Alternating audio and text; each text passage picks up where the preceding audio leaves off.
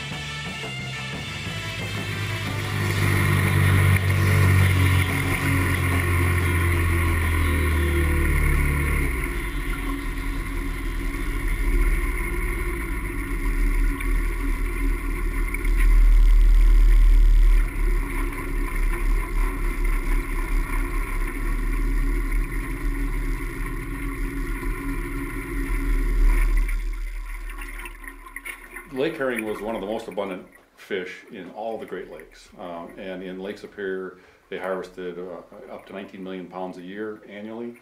In Minnesota waters alone they were producing 5 to 6 million pounds a year, so it was just a very abundant fish. And then through a variety of reasons attributed to overfishing, loss of habitat, but I think primarily the introduction of the rainbow smelt into the Great Lakes, the populations have literally collapsed in the 60s and 70s.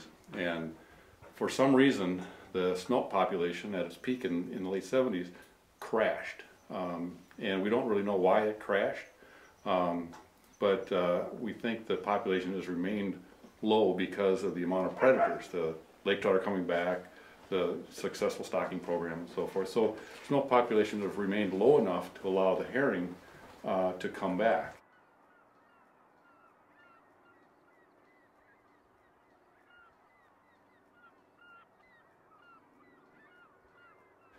One of the first fish I ever caught out of the lake was ice fishing in Schwamingen Bay, and I caught this fish. I had no idea what it was. Took it to my grandfather, and he said, "Oh, that's a bluefin," you know, which was the lake herring. And so I've just always had a real, you know, strong feeling for the Great Lakes, and especially Lake Superior.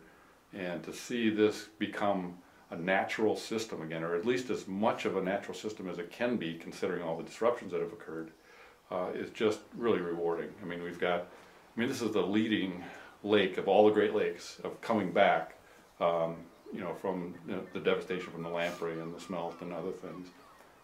It's a locally produced fish. It's a wonderful fish. It's, you know, high in omega-3 fatty acids, which is very healthy for you. It helps reduce you know, blood pressure, triglycerides, risk of heart attack.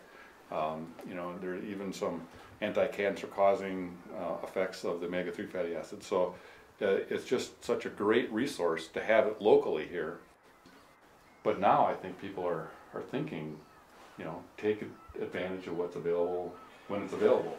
That's a really good point, and that fits that local food movement. Berries are in season now, eat them now, Yeah. and store them now. Yeah, so it's multiple positive things with this. Yeah. Along with this local food movement, the positive thing is, if somebody from the outside, and this actually happened, somebody asked a guy in St. Paul, he says, "What's happening to the fishery up there?" And he said, "Well, there were 400 of them, now there's only 25. It doesn't tell the story at all. I've come to realize that the word we should use is this is a fishery that has gone through a transition, or it still is in a transition. You can miss the real story by just going with a couple of numbers. It's in transition, and it's a positive transition. It's more efficient and sustainable. There's not enough volume out there to obviously feed everybody, but we're a piece of a puzzle. It's kind of like the organic farm movement now. It's a piece of the puzzle.